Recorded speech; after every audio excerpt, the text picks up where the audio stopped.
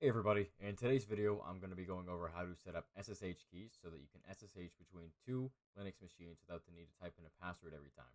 Now using SSH keys is also more secure than using just a password because passwords can be guessed or brute force while keys cannot be. So before we get started, the setup I'm running here is Ubuntu 18.04 and two virtual machines. One is acting as a client and one is acting as a server. Now, we're going to be SSHing from the client into the server.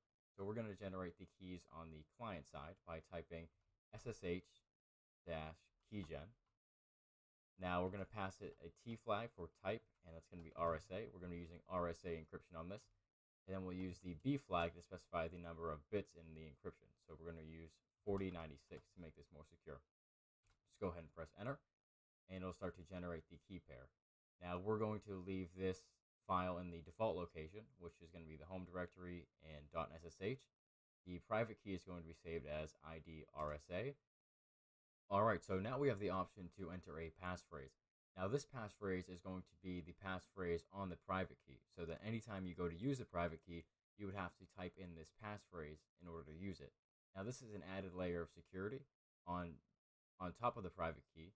It is an optional thing, but today we're going to be using it. So you go ahead and type in a password and enter that again. Perfect, and that's it. Our keys have been generated. So if we cd to .ssh, we can see that we have ID underscore RSA, which is our private key, and ID underscore RSA.pub, which is our public key.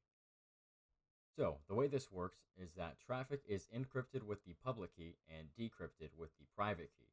So what we want to do is go ahead and put the public key onto the remote server and keep the private key on the client machine. Now the private key should be treated as a password would be treated.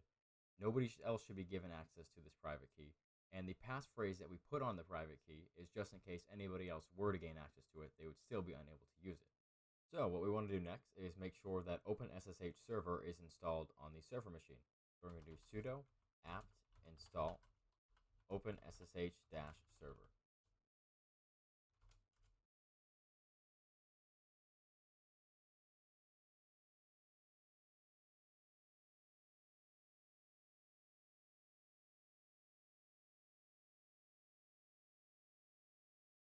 Alright, now that has been installed, we can do sudo systemctl start sshd in order to start the SSH server.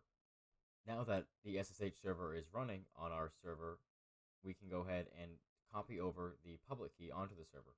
So we're going to go ahead and do scp ID underscore RSA dot pub. Now we'll go send it to conda at, and let's go ahead and get the IP address of the server.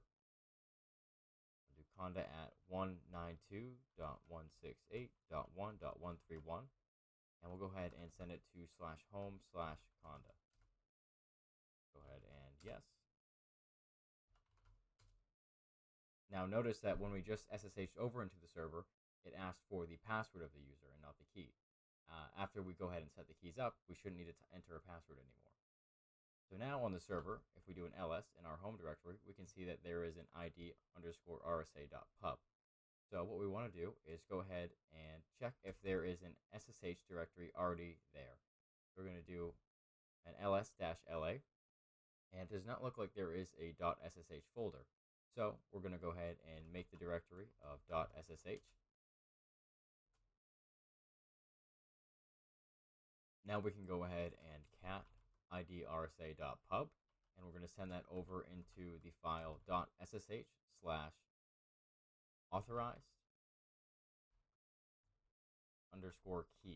Now that's going to go ahead and put that in the recognized keys for the conda user on the server.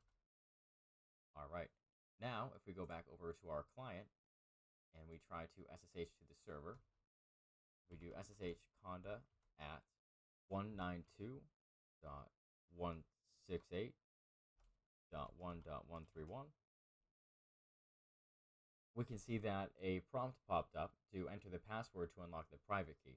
So it automatically recognized that there was a private key installed and just asked us to enter the password for the private key instead of the password for the conda user on the server.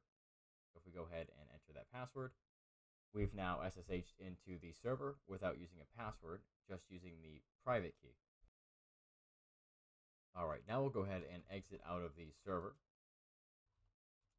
And if you put your key at a non-standard location and it didn't automatically prompt you for the password on the key, what you can go ahead and do is SSH and then pass it the I flag. And that's where you can input the key. So ours is just going to be ID_RSA. And we can do conda at 192.168.1.131. And perfect, we are SSH'd into the server using a key instead of a password.